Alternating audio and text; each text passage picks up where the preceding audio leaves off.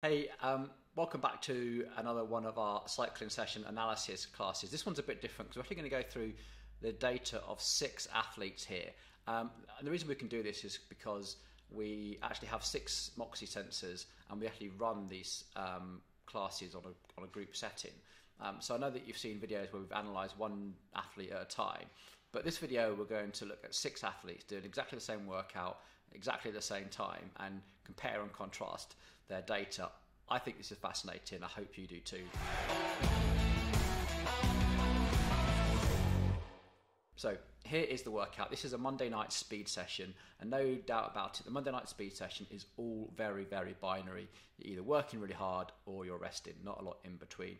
And roughly, we probably do about 5 to 10 minutes worth of actual exercise in a 45-minute class after a warm-up. So it's that sort of intensity. So very, very hard, but lots and lots of rest. It's really great for building VO2 and building all-out speed and power.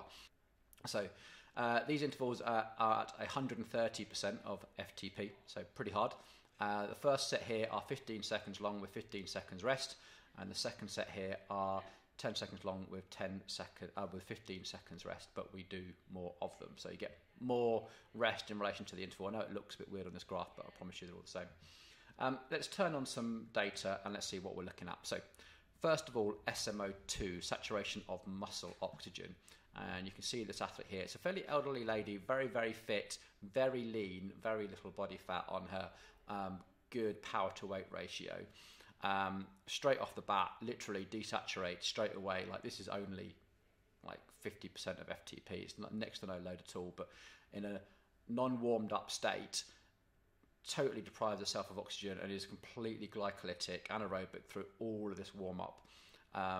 And then once the warm has finished, that's when her cardiovascular pulmonary system now wakes up. She's warmed up and she's got a good level of oxygen saturation in that muscle.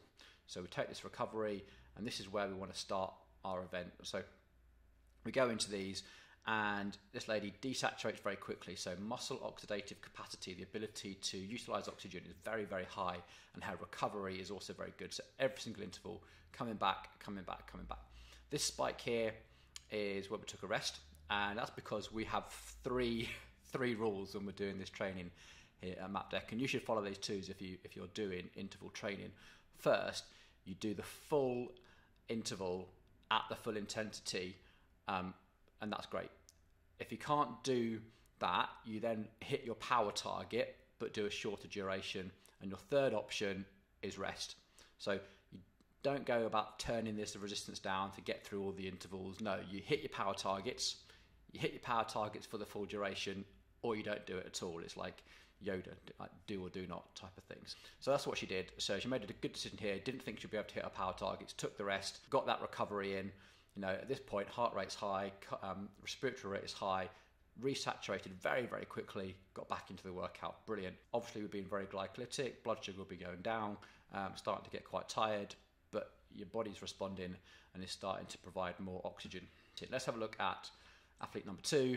Totally different. So this athlete, very fit, competitor, very good, does a lot of training, does a lot of hours, again, very lean, power to weight ratio is very good.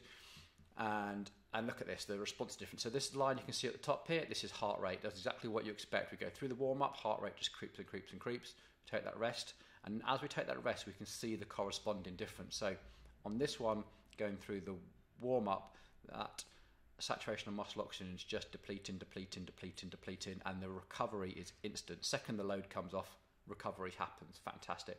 Total hemoglobin.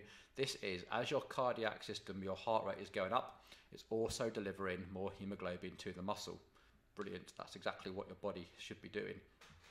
You know, as you're breathing harder and your heart's beating faster, it should be supplying more blood to where it needs to go, and that should be bringing more oxygen, but of course we are also making the workout harder. Put the recovery in, bang, good, resaturated state, nowhere near as high as other athletes, so this is their maximum saturation point. And this time, through the intervals, look, just bit by bit, gradually bringing it down, recovery is nowhere near as severe, but we don't desaturate all our oxygen in one go. It's not a complete, that's it, wiped out, and then recover. It's just gradually bringing it down. And the THB responds, as heart rate creeps. So this is a sign of a really healthy body system doing its thing. This is your body recognizing that it needs more oxygen, and it diverting resources away from other parts of the body like shoulders or whatever it doesn't need it, and sending it to where it's needed to try and maintain oxygen supply. Because heart rate doesn't change very much. It goes up to about 167 here, and by the end of this I think we're only at like 168. So heart rate stays pretty static through this. THB goes up and muscle saturation just goes down slowly. So brilliant. This is a sign of a really healthy body doing what it should be doing. Next athlete. So this is ex-fell runner, male, and sort of recovering from injury. So very fit, got very sort of high VO2, very fit in his history, but obviously sort of injured and using the bike to stay fit. So he's come from that sort of a background again. And here we see a completely different response through the intervals.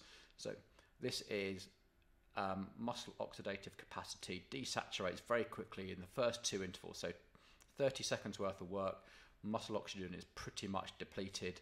That's it. And now he's just on a fully sort of glycolytic, stays very low throughout the entire interval. Heart rate just climbing, but THB stays about the same. So this athlete has a bit of a cardiac limitation where the cardiac system is struggling to resupply quickly enough, but from his fell running background also has a very high lactate tolerance, so he's able to sustain this sort of time through that processing the lactate. Quick recovery, exactly the same through here, just set out a couple of intervals, really good, just enough recovery to come back and finish the workout. So really good decisions being made. Perfect. So this is another gentleman, pretty strong, I'd say fairly novice cycling, fit maybe, but generally speaking just a good big strong guy who's finding his fitness on the bike, best way to describe it I guess. So here we can see that oxygen saturation going down, takes a little while for his pulmonary and cardiac system to wake up to that, and again because of that strength desaturates very quickly under load and really doesn't see much of a recovery. So again, very strong high lactate tolerance, high muscle oxidative capacity, as in he just eats that oxygen straight away, just gone. But strength and pure lactate tolerance brings him through the workout without a single missed interval. So brilliant. This sort of workout will really benefit this athlete by just nudging that heart rate up and really challenging that cardiac system to deliver oxygen and get those lungs open and really power up. This is the sort of workout that's really going to help this athlete break through these fitness barriers, because lactate tolerance will only get you so far. Our next lady using this session probably as a really like a hit session, if you like, for weight loss and general fitness. Probably the only hard session that she does. She rides a bit at the weekend, and that's great. You can see a totally different response. So this is the response we get from someone who's generally a bit more untrained, and you can see what her body is doing here. So she's in totally the right class, doing totally the right things, making a difference to her life and making massive improvements. Heart rate going up, doing what it should do. THB going down, that heart rate is really struggling to provide that oxygen. Again, just not familiar with doing this level of training. So when we take the load off, you get this flood, if you like, of oxygen. So all the way through here, her body is prioritising, thinking, no, I need oxygen in other places, like my vital organs need oxygen more than that working muscle does. You can't have it just yet. And then when a heart rate is elevated, then we get this flood of oxygen. But then we have this problem where, because she's not strong, she's not a developed athlete yet, the muscle oxidative capacity is fairly low, so mitochondria can't utilise all of that oxygen to oxidise fat and create energy. So even though this looks quite high, she's actually being quite glycolytic, using up a lot of blood sugar to do these, and actual fact probably suffering from processing the byproduct lactate and CO2, because her bloodstream is actually quite full of oxygen. These are actually quite high levels. If you look at the screen there, it's like 70-odd%, 72. Doesn't give an awful lot of space for a two-way system to exist. Match this up with a bit of strength work. Great. It's only one session a week. What a great thing to do. Didn't miss an interval, I don't think. Done the whole thing. Superb. Totally different approach. Finally, now we actually talked about this athlete on a previous video. The guy with the odd legs, if you remember. big strong guy, one leg stronger than the other. Oxygen saturation goes down as we expect. Long delay. Look how long it takes to get that recovery going, and TH-beta recovery as well. And this is probably where Andy was sitting up. I think he's also asthmatic, so I think he was taking an inhaler. So when we see these bumps here, it's normally when he's taken an inhaler, and that's just opened up his lungs, and you can see the difference that an inhaler makes. Again, a strong guy, mountain biker, desaturates very, very quickly. Lactate tolerance is just through the workout, hardly. Once after he's through that first interval, hardly any assistance at all from his aerobic system. It's obviously still working, it's still providing energy, but it's maxed out. And heart rate really doesn't move much at all either.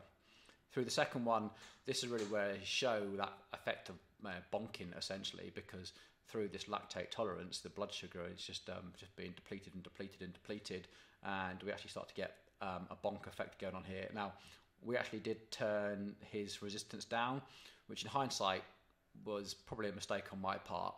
Let me explain, because I said at the start we do three ways of attempting this. Now, Andy was at the back of the room, sort of like, go, turn me down, and my instant reaction was to turn it down. What I should have said was just top rest. Let that recovery happen. As you can see, oxygen saturation came in, everything just settled down.